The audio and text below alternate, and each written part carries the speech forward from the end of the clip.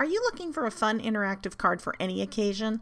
I'm Ingrid Blackburn, and in this step-by-step tutorial, I'm going to share with you lots of tips on how you can create the perfect waterfall card and what one mistake you want to be sure to avoid. This video is part of the Save the Crafty YouTuber video hop, and I have lots of details in the section below.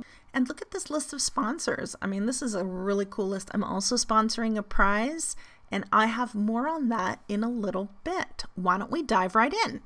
So I've got 4 little pieces here. Now you could use paper, you could use photos, you can use whatever you have. I used some leftover gel prints that I had, and I added some words to that with some matte medium. And I'm just going to create a really cool waterfall card for an artsy friend of mine. I want to make sure to adhere those to the mats, which are going to make up part of the waterfall mechanism. So you can see here I'm just have a very slight edge here. You can use anything, just have an even border around the edge. I've got some dimensions right here. It can be in centimeters or inches, doesn't matter, because I'm going to teach you the secret to how to create the perfect waterfall card. So to get the exact dimensions that you need to just measure your bottom piece, and you need to go with the height. So in my case, it's 2 3/8 inch high. That's the size of the mat.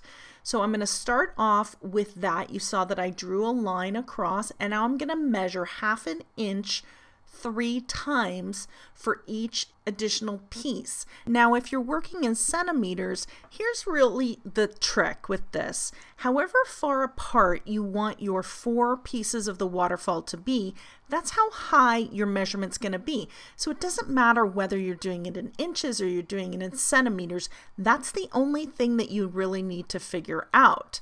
So once you've got that down, you're going to make your marks to the left and right side. You're going to connect your 2 pieces on the right and left side to draw a line across, matching your bottom line. And this tells you exactly where to mat each of your 4 pieces to form your waterfall. So now that we have all of our marks, we need to fold this. Now there's a couple of very easy ways of doing this. You can just use a ruler and to help you create a crease. Now I'm using cardstock, so it's a little harder rather than just regular copy paper to easily make a straight crease. You want to make sure the left and right side kind of line up. It's very easy to get that folded kind of in a wonky way, and you don't want that because you want your waterfall to be straight. I use a bone folder to help me get a really nice crease. You can also use some sort of a scoreboard, and to create those, just use your pencil marks and then just create nice creases.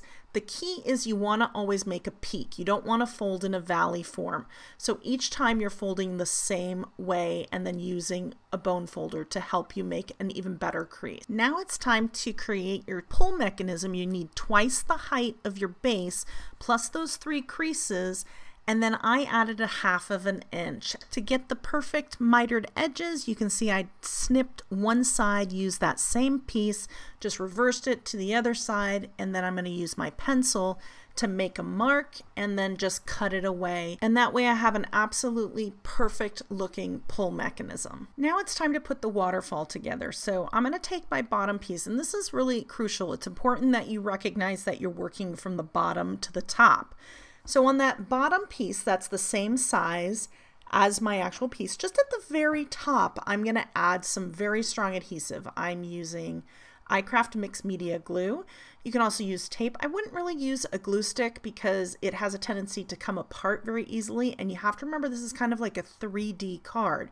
You have a lot of things being pulled, and you want to make sure that that stays secure. Now you can see another key point is to make sure that it is even.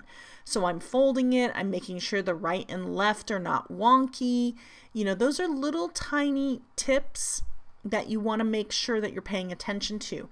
Then you're going to add a little bit more glue in that other space above. This is the first section where in between your folds, and you're going to take the next piece. Keep in mind, you want to make sure that you're going in order. It's very easy to adhere the wrong ones. And if you're using pictures, you may have a particular direction that you're headed with your photos. So very, very important to make sure you have that laid out ahead of time. So I'm going to jump ahead here and kind of speed this up since you've already seen me do it a few times.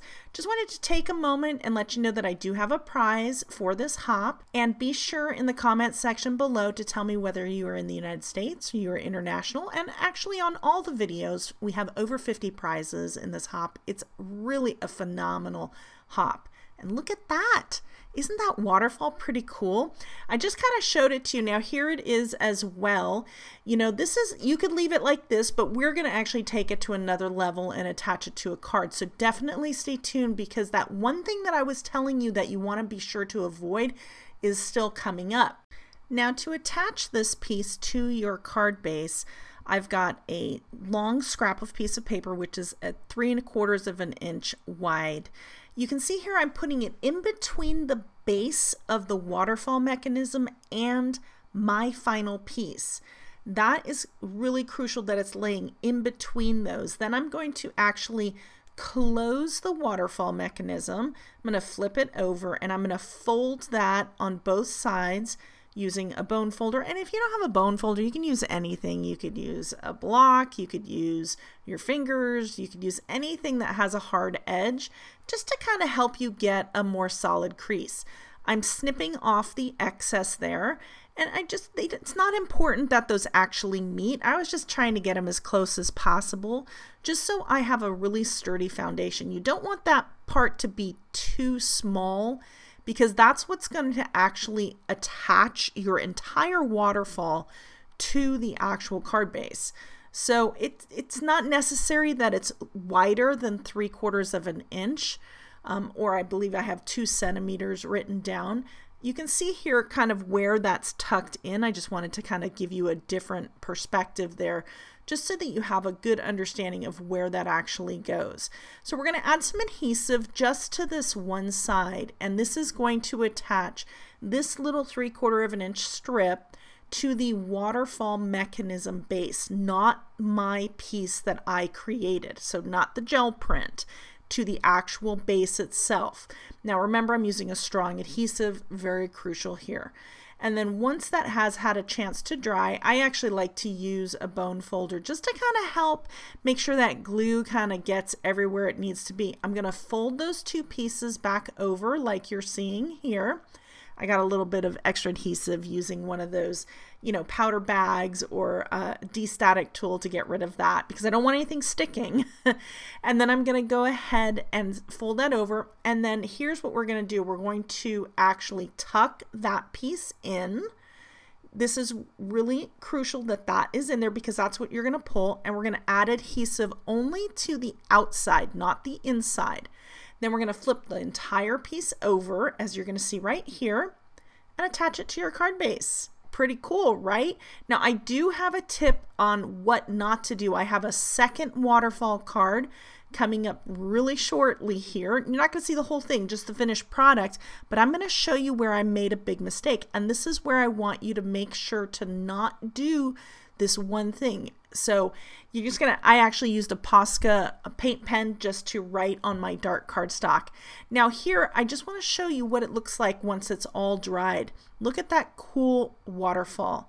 Love it. Now, can you imagine if you had photos there doing this for a holiday card or a birthday? It's great for any occasion.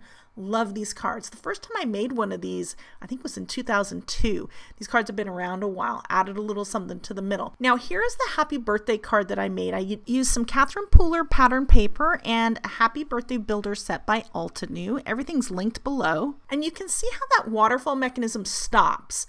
Now I want you to notice that my strip is about 2/3 of the way in versus this one right here where I attached it towards the bottom. See how it's almost flush to the bottom? That's that one secret ingredient, because otherwise the waterfall doesn't fully come all the way in. Now that doesn't mean that it doesn't work, but it might as well be correct, right? Now, if you want to see more, be sure to click that video that you see right there on your screen, as well as subscribe, hit the notification bell, and don't forget to hop along on the hop. Be sure to leave comments along the way to be entered for prizes, as well as mine in the comment section below. See you in the next video. Bye.